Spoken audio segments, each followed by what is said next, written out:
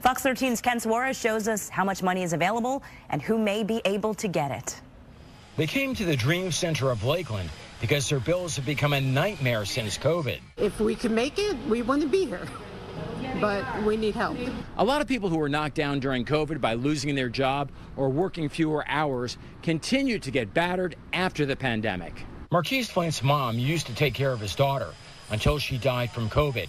Now he's struggling with childcare, a job that doesn't pay much, and much higher rent. So we went from $900 to $1,200.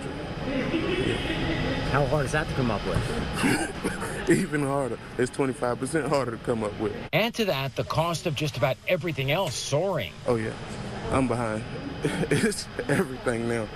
I literally just used the last of everything to pay my insurance last week. Polk County provided financial assistance during COVID. It has money left over, so it's extending the program.